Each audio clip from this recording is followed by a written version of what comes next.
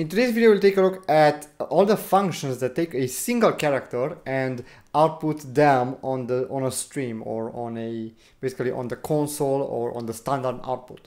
So let's take a look. First, you might be familiar with Put Char. So here if I say Put Char, and this guy takes in an integer, curiously, but it's really going to convert that to a character. So if I type in here, for example, let's say the character E, and I run it, you'll notice I'll get the character E on the screen. So that's very simple. If you want to print a single character on the screen, you can use this function because, in fact, Put Char is a standard C function that should be on every compiler, right?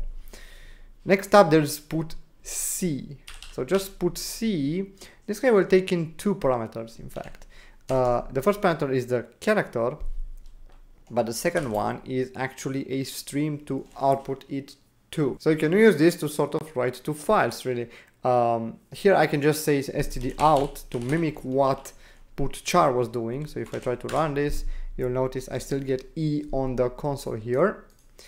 And in fact, this and putchar are equivalent. So they are 100% equivalent. You can use either one of those, whichever you want, if you use here std_out as a second parameter. Now, the return value of all these functions is actually the character that it wrote on the screen. So if I, for example, have here, this guy returns an int, so I'm gonna keep on declaring here an int variable. So I'm gonna say int and call it, let's say, result. And let's printf that result. So I'm gonna say here %, so result is %c and a \n, why not? And then result. So if I try to run this, you'll notice I'm gonna get result E here. At the end, I also get E printed on the screen. So that's nice. But what this is usually used for is for checking if any error occurred when writing to the file. So now, writing to the standard output is not gonna give me any errors. But if I try to, for example, write to the standard input, and try to run this, you'll notice I get nothing printed on the screen. That's because putc actually returned EOF. So I can check here if res is EOF to, let's say, print error on the screen. Why not? And let's comment this out. So if I try to run this now, you'll notice I get error on the screen. Besides putc, there's also putc, which does exactly the same thing as putc, except it has a standard naming convention in that it has f at the beginning due to the fact that it can work with files, right? Because it takes a stream as the second parameter. Now, so far we looked at standard C functions. So all of these that we've looked at so far you can use in any project in C.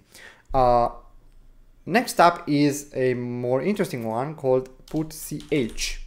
So putch takes in only one parameter and also returns whatever you print on the screen. So if I try to run this, I'm just going to get E on the screen, but if I also comment or uncomment this part, I'm going to get the same result.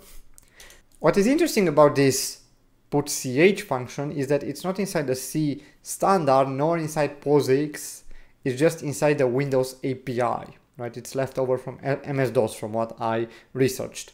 So this function, if you use it, make sure you only use it on Windows, because this is certainly not going to work on any other operating system. And one last function here we have putchar, and this is again a very weird outlier. It is a deprecated function inside the C standard, and it again doesn't abide by the standard naming conventions in that it has f at the beginning, but it doesn't take in any streams inside its parameters. It only takes in the character and it simply outputs it on the standard output, basically on the console. So if I try to run this, you'll notice that I get an error saying that the name is actually deprecated. So you shouldn't use this function, but if you really want to, you can by prefixing it with an underscore, and in that it lets you actually execute this function. It's going to do the same thing as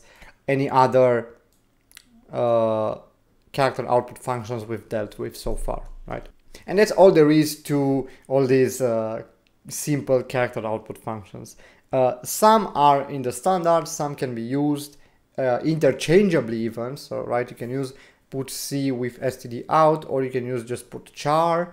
You can use putc if you really want to. Those three are all in the standard, and putch shouldn't be used most of the time, and as well as this one, since its name is deprecated. All right, I hope you got something out of this video. I know it was short.